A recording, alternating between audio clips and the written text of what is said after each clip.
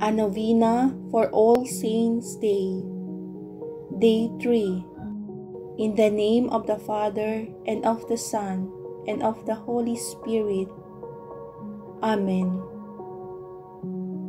O holy apostles, those who were first called by Jesus to be his followers, you demonstrate what it means to be a true disciple of Christ.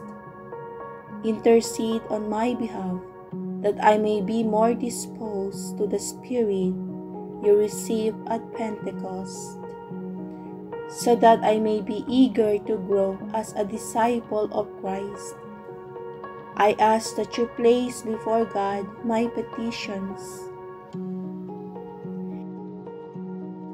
Saint Peter, pray for us.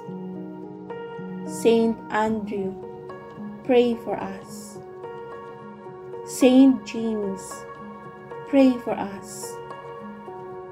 Saint John, pray for us.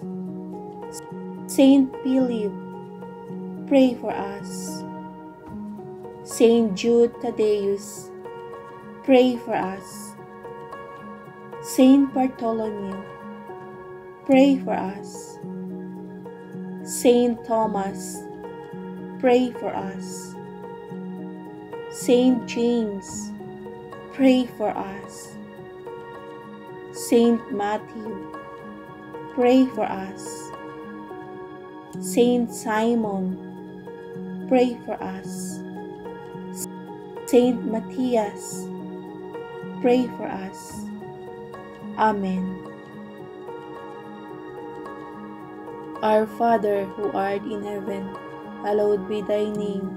Thy kingdom come, thy will be done, on earth as it is in heaven. Give us this day our daily bread, and forgive us our trespasses, as we forgive those who trespass against us. And lead us not into temptation, but deliver us from evil. Hail Mary, full of grace, the Lord is with thee. Blessed art thou among women, and blessed is the fruit of thy womb, Jesus. Holy Mary, Mother of God, pray for us sinners, now and at the hour of our death. Amen.